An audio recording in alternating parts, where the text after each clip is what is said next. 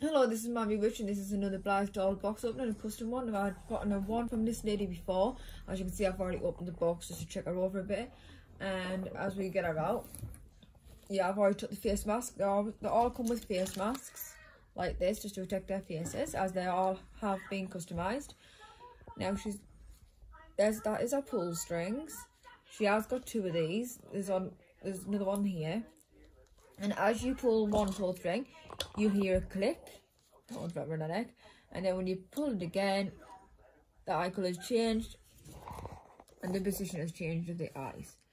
Now I will be posting a link below this video to show you where to go to look for her products and to look for hers. She also does hand knittings as well for the dolls. And if you want to purchase or look, I'll post her details below. Now this is a little hat that came with this doll. And as you can see, it's all handmade by the lady. And her name's Hazel, I think it's Hazel Dolls UK. I will post a link below, and that's a little hat. And here's a little, you always get little extras with them. And in here I've got a bow for the doll's hair, and a little Starbucks cup, and a little Oreo. Thank you for watching. This is Mammy Witch, and I hope you enjoyed it. Thank you.